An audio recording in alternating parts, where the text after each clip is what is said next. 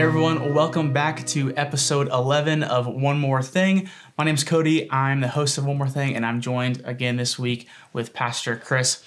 We had been in this series called A Generous Life, where we set a few weeks aside this month to talk about money from a personal and from a church-wide perspective. We've looked at some biblical understanding of generosity, and we looked at the importance of having a plan for our generosity. But this past week, Pastor Chris, you felt like God was wanting you to share something different, and that's okay. And we had a standalone message this past weekend.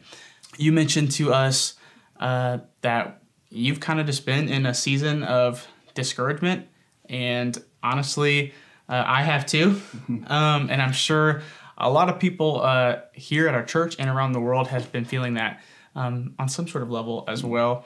Our passage this week came from 2 Corinthians chapter 4, verses 16 through 18, and I'm going to read those for you today. Therefore, we do not lose heart. Though outwardly we are wasting away, yet inwardly we are being renewed day by day. For our light and momentary troubles are achieving for us an eternal glory that far outweighs them all.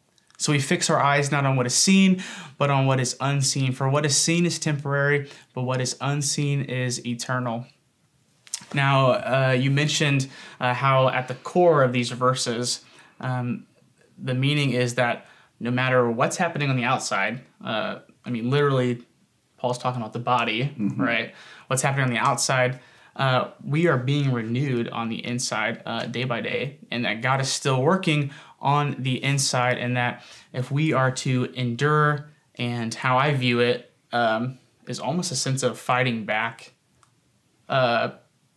not giving into discouragement, we need to fix our eyes on things that are eternal.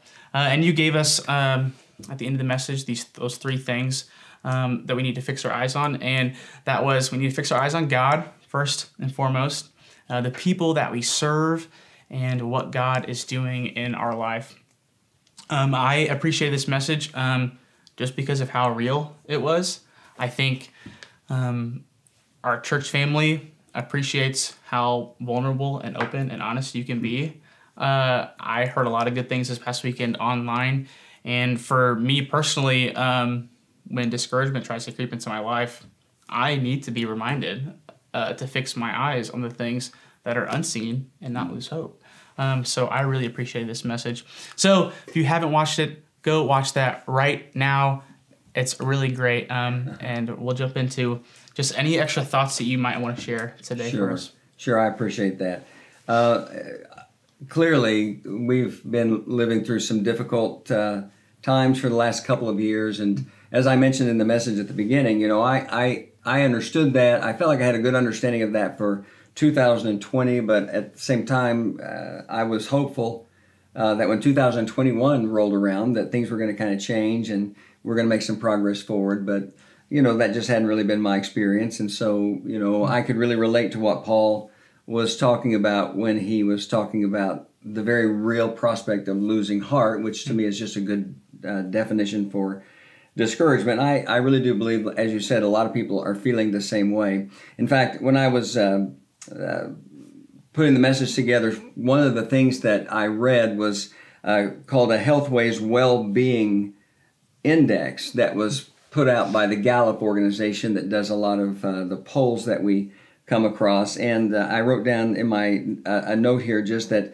one of the things that they said in the introduction to the index is that Americans are smiling less and worrying more than they were a year ago. And that makes sense. But what was probably surprising about it, and would be surprising to most people, is when they listed the different reasons why that's probably true, they said at the top of the list was uncertainty. And the health index was all about the difficulty that uncertainty brings into our lives. An uncertain future leaves us stuck in an unhappy present with nothing to do but wait.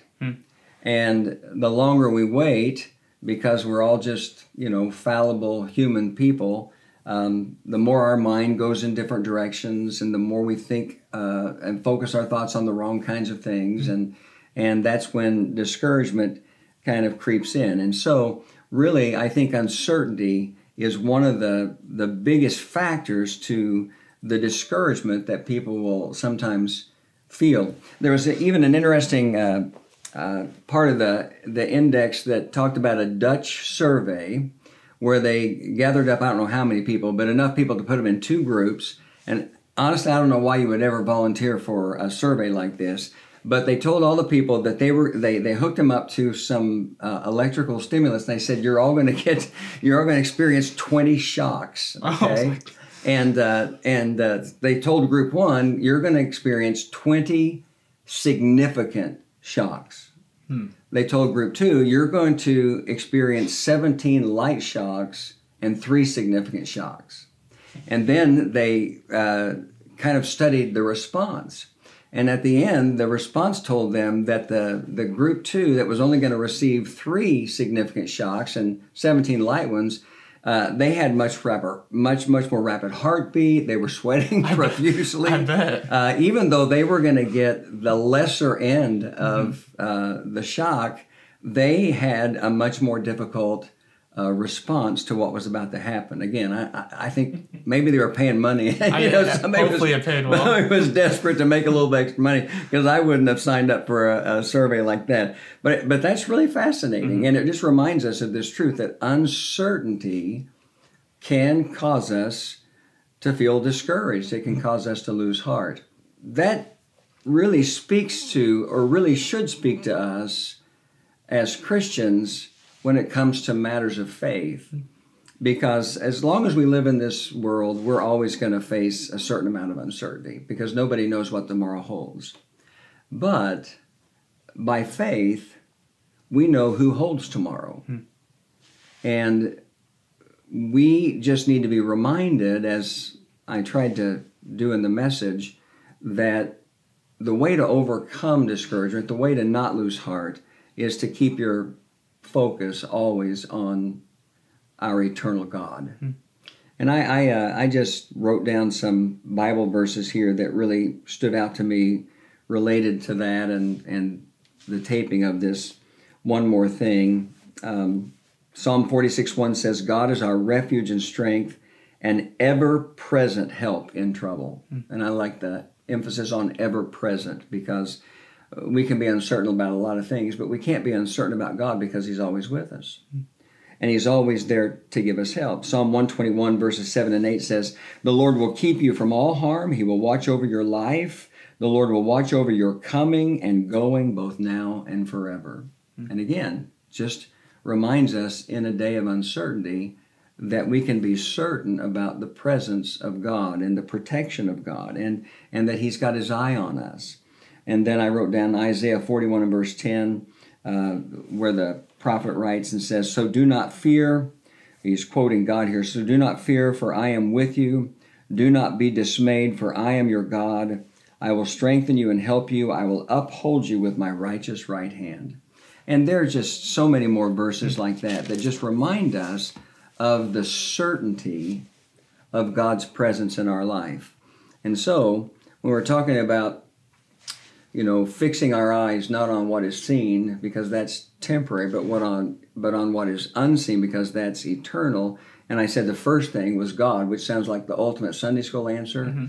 Well, the truth is that's always going to be the first answer, especially when we're struggling and we're feeling discouraged and we feel like we're losing heart, because from cover to cover, literally from Genesis to Revelation, the scriptures give us the promise that our eternal God is always with us. He's always aware of what's going on, and we can be uncertain about the future, but He is never uncertain, and that's what we need to trust in. And that's just the one more thing I think I would emphasize in follow-up to the weekend. That's good. That's really good.